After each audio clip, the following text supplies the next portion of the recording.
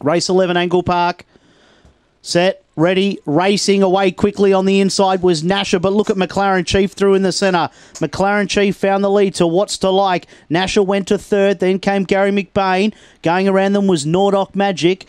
Getting back to second last in the field there would have been Velo Shore, with also Bacalius Freak, favourites out of it. They work up towards the turn now. In front was McLaren Chief to What's to Like. They've come away from also there would have been Nasher. They're turning. McLaren Chief 3 clear of What's to Like. McLaren Chief 2 good. Beat What's to Like. Third Nasher, or not sure if either Nordic Magic or Gary McBain there.